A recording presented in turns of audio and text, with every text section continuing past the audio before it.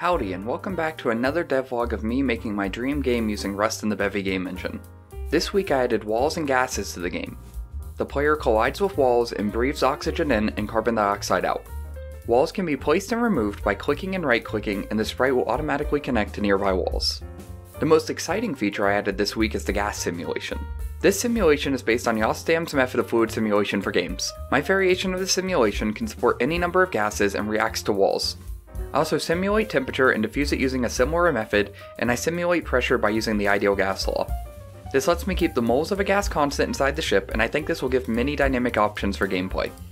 Here's one example of the system in action. I am superheating the bottom left corner of the room, and you can see the pressure increases and diffuses across the room. On the temperature visualization, you can see the temperature spread out from the heated tile. On the mole view, you can see that moles are moving away from the high temperature area, and this causes pressure to stabilize across the room.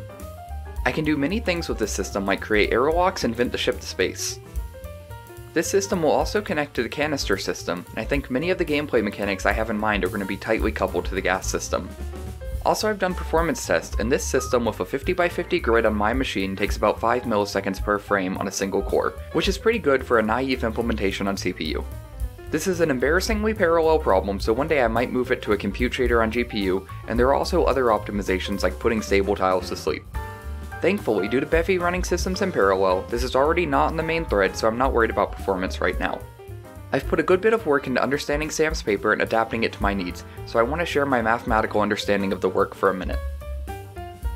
The basic idea is we have a grid of tiles, and we want to update their pressure.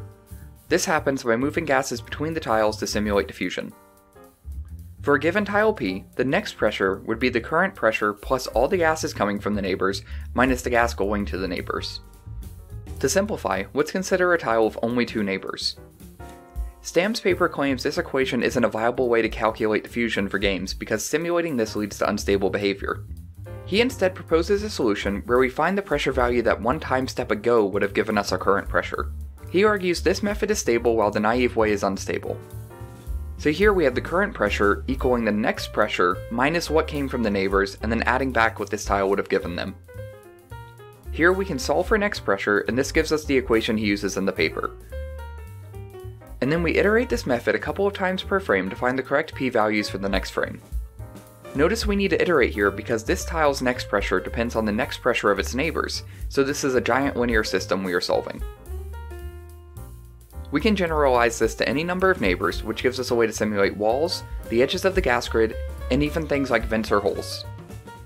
One final bit of complexity I added was to allow different diffusion rates for each tile.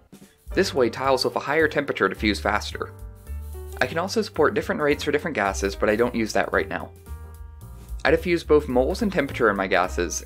This is important because I want moles to be what is held constant on the ship, and pressure is just derived from temperature and moles by the ideal gas law.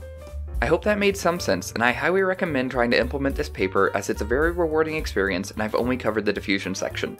I think my understanding of this technique is going to be very important for implementing more systems. For example, I can now simulate a tile in a pseudo-neighbor like an open canister, and I believe that I can run that diffusion pair separate from the main grid pass. In my testing, I have found some good values that hold the number of moles of each gas constant, but I'm always tweaking them to balance performance, stability, and gameplay. Also, because I'm simulating gases using the ideal gas law, I can actually heat a canister and the pressure inside it will go up.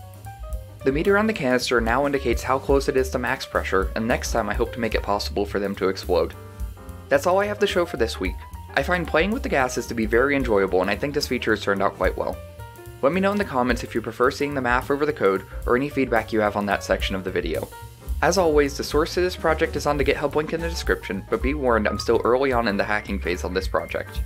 Please remember to like and subscribe, and thank you for watching.